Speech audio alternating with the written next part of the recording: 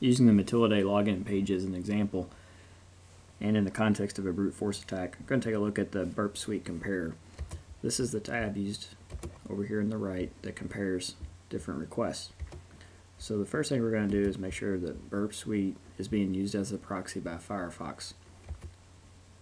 So Burp-Suite is checked by proxy selector, and in Burp-Suite the intercept is turned on. So going back to Firefox, we'll put in some username and some password just to generate a request in order for us to be able to capture it. So we've captured the request inside of the proxy tab, intercept subtab, and here's the user and the password that we passed in. We're going to right click and send these to the intruder so we can start a brute force attack, and then we'll go ahead and turn the intercept off. In the intruder, Burp automatically selects all the fields that make good candidates to try different automated injections, but we're targeting the username and password field because we're trying to brute force the login. So we're just going to clear all of them, highlight the user, put the selector symbols back around it, and highlight the password and do the same. Instead of using the sniper attack, which would inject each field one at a time, we're going to use the cluster bomb, which not only injects both fields, but it'll also try all combinations of two different word lists. So go to the payloads, and we're going to load word list number 1 is going to be some usernames, and word list number 2 is going to be some sample passwords that we think are good candidates.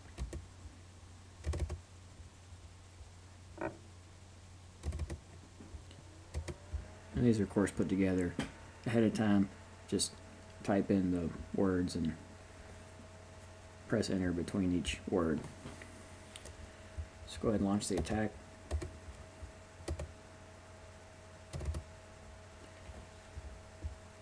So Burp-Suite's trying the first password with all the different usernames, and then it'll try the second password with all the different usernames, and so on and so forth.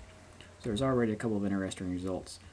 There's a status of 200 returned with administrator password, but with the Jeremy password there's a 302 returned. Also the lengths are different.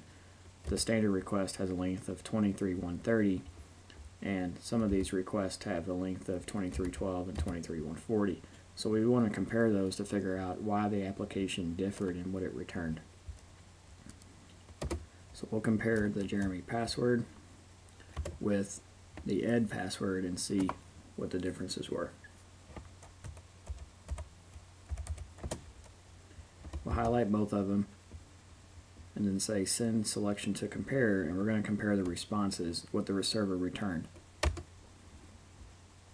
Go to the compare tab. So we're going to compare this item here with the fourth item. And the reason there are already two items here is because I was testing earlier and was comparing two other ones. So when we hit the compare button, one of the things that's useful is to check the sync views box. That way when we scroll the scroll bar up and down, the two sides move at the same time. So we can already see that the difference is on the left, the one with the 302 found, there's a set cookie for username Jeremy and a location back to index.php and a logged in user of Jeremy. So clearly the main difference is that the login worked. Now on the fourth request, we were already logged in. This request occurred after the one that worked. So it still says logged in user is Jeremy, but apparently the Ed username and password combination didn't work because 1, there's no set cookies, and 2, even though we tried to log in as Ed, we're still logged in as Jeremy. So this indicates that the Jeremy username with the password was successful. And this is a simple example of how to use Burp Compare to compare various requests quickly.